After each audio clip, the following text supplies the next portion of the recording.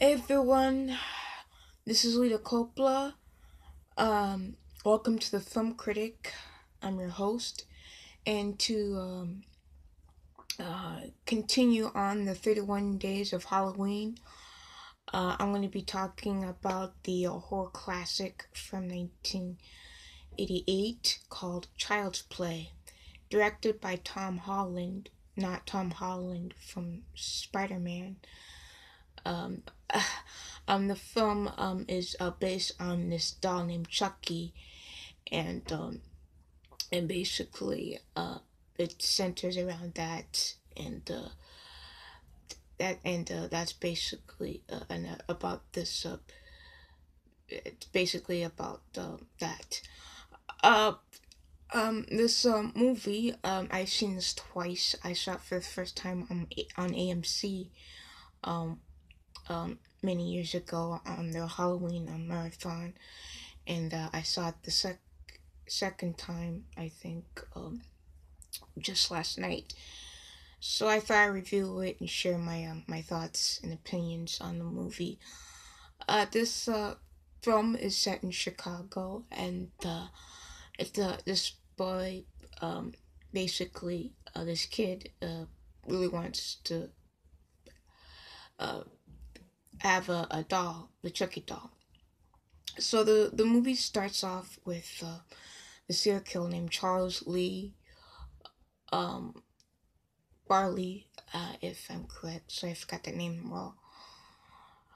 He basically is a serial killer in down in Chicago, and one night he goes into a toy store, and he puts his body, does a voodoo spell into the Chucky doll, and in his body basically uh, goes into the doll, and his body's inside the Chucky doll, and Charles Lee becomes Chucky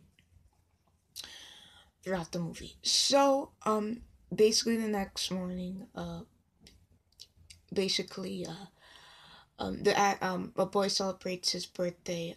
He receives the doll, Chucky doll, and it's basically the Chucky doll basically does some very. He basically starts killing, um basically, and one of the first person that he kills is the boy's aunt, is his mom's best friend. Um, she basically dies in the apartment building where the boy lives with his where the boy and his mom live, and the mom's best friend basically gets attacked by Chucky and gets murdered by Chucky, and she falls down into a roof, tall stories down, and dies in the flat into the has an accident, dies, and so basically the mother, played by Catherine Hicks, best known later as the mother from Seventh Heaven, she had a promising film career before that. She was in Star Trek for this movie, before going into television, and she plays such a great. Her performance in this film is outstanding and is incredible. Uh, the boy who plays Chucky's victim does a phenomenal job. Great child actor, played by the name of Alex. I forgot his name, but he will go on to appear in the sequel. Now, I haven't seen previous Chucky movies other than Chucky. I've seen Chucky's 1, 2, and 3, and sorry about that. I've seen Chucky's 1, 2, and 3, and I haven't seen the third, and I haven't seen the Brides of Chucky. I seen only bits of Seed of Chucky, but I haven't seen the Cult of Chucky. So I haven't seen the previous 7 movies other than the Seed of Chucky. I've seen like bits of it, but this movie I've seen twice, and it's the first in all the Chucky and all of the Child's Play franchise, and it's such a classic horror movie. It's not that scary. I saw this, I think, when I was a teenager, and see it when I was a little kid. It's a funny horror movie.